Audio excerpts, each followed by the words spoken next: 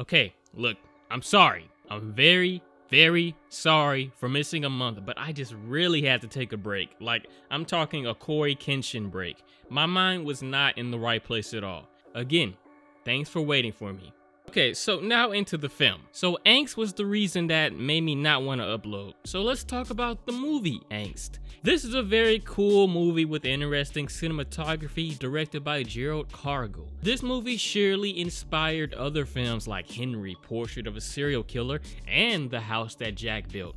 It's similar to those two because it puts us with this unnamed serial killer who just got out of jail, but his anxious desire to kill overwhelms him.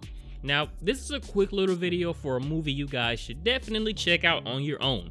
If you want to see what happens, including all the messed up parts, stay tuned for the breakdown. Cue the Gohan.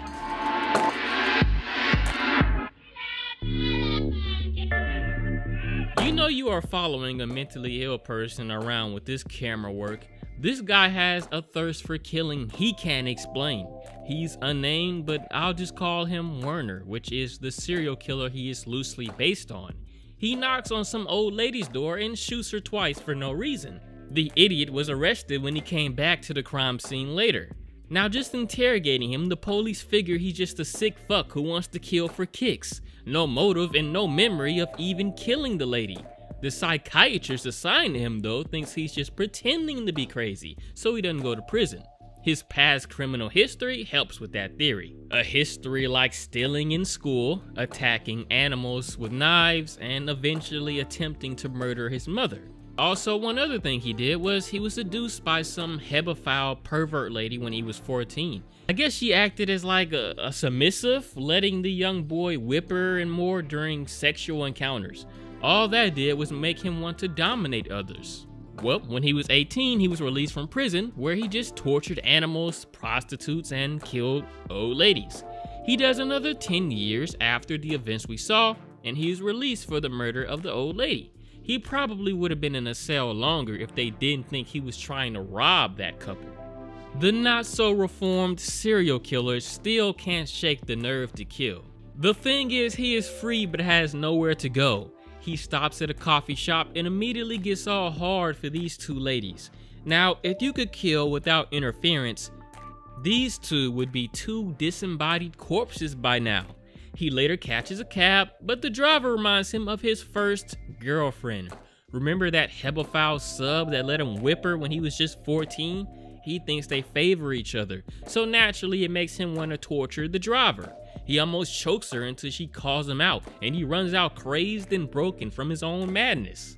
Now he's running away for a long time until he comes across a big lonely house in the middle of everything.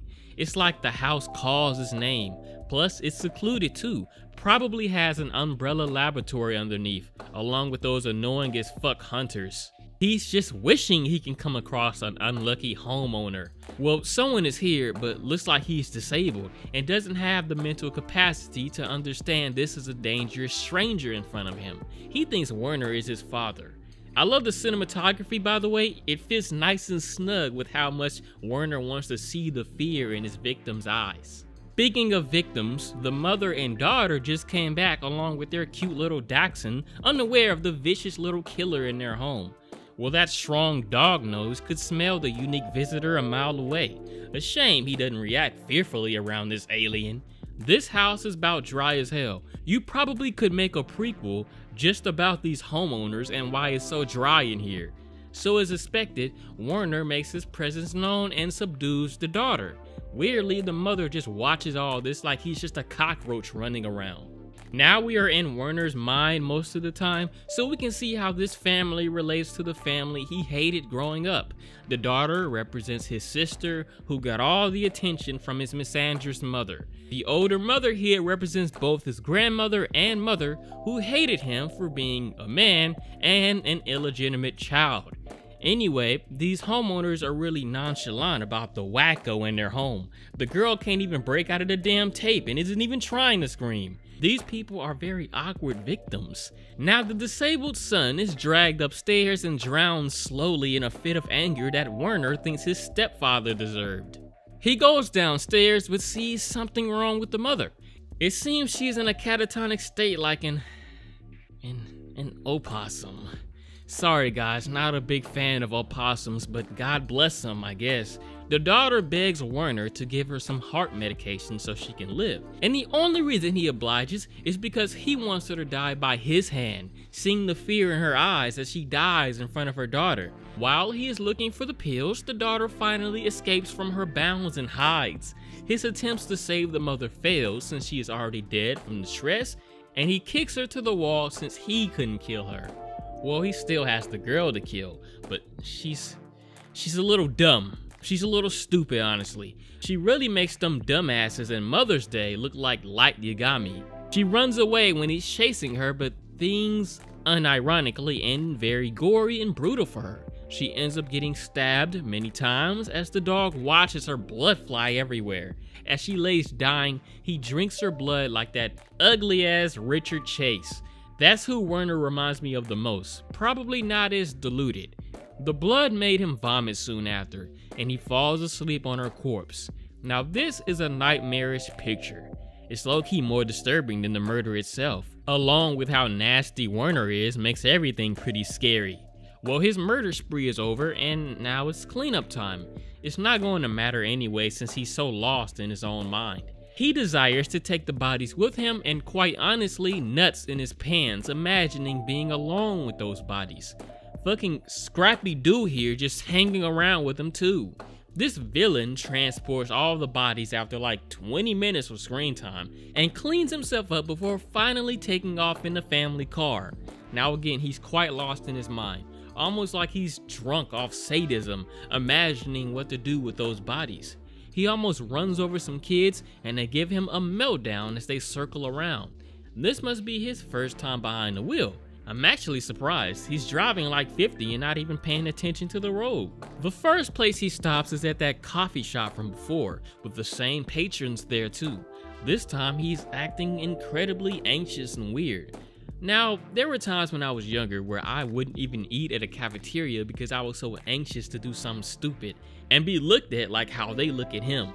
In his mind, he's deciding to kill everybody in the shop, but at the nick of time, some police officers stop by.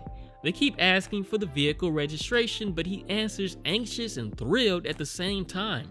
Thrilled to show them the bodies he has in the trunk. Surprisingly, they don't look too shocked. They must have seen a lot worse. And, of course, this is basically the end of Angst, which voices over how Werner is arrested and the psychiatrist declared him removed from society completely. Now, the most interesting parts of this film for me is how much you really are listening to Werner's thoughts and feelings about killing, combined with the camera work, and you have the very thing that affected Werner, Angst. Now that we're done, let's talk about the most disturbed moment and most enjoyed moments, and that's spooky stuff. Cue the Gohan. So the crazy thing about serial killers is that they usually are the first macabre topic people are so fascinated with, whether it be delusional and crazy killers like Werner or Richard Chase, or some that can act very normal like Jack or Ted Bundy. Anyway, Werner was interesting, and he's probably a godfather for all those other introspective serial killer movies that we have covered before. I think the actual killing part was just a little weird, but overall it damn near seemed like the characters acted like that on purpose. I just see a bloodthirsty wolf and lambs in shock. The most disturbing moment is most likely the whole aftermath of Werner's killing spree that ended with the daughter, blood squirting everywhere, the violent pictures afterward. It makes me imagine all those crime scene photos I viewed when I was young, whether it was Jack the Ripper or Richard Ramirez. The most enjoyed moment would be certain frames where we were deeply immersed in Werner's mind. It was interesting to visit the mind of a serial killer, just like Jack or Henry, but more so the former. And that's it. This was directed by Gerald Kargl, and I believe it's his only feature film that he ever made entirely. Regardless, it was blocked all over Europe for its content, and here we are today, looking right at it. If you enjoyed this video, you will definitely mess with the house that Jack built and Henry Portrait of a Serial Killer. Both were most likely heavily inspired by this film, so check them out. Remember, click the like button. It's how we can get back at YouTube. And subscribe if you want to see more. Thanks for watching. Spooky out.